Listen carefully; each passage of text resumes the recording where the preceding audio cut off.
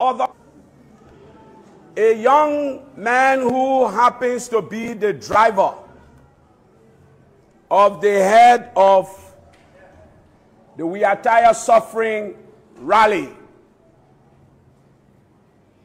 made away last night with some money intended for the acquisition of ambulances, the purchase of water for our people, and the provision of other logistics required for the successful operation on the day.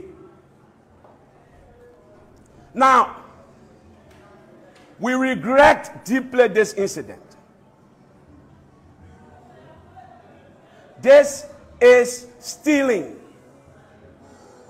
and it is unfortunate. But what is also true in our country, which we must not ignore, and that is why we must have the rally tomorrow, and that is why Liberians from all across Monrovia must come out tomorrow, is because this young man believed himself to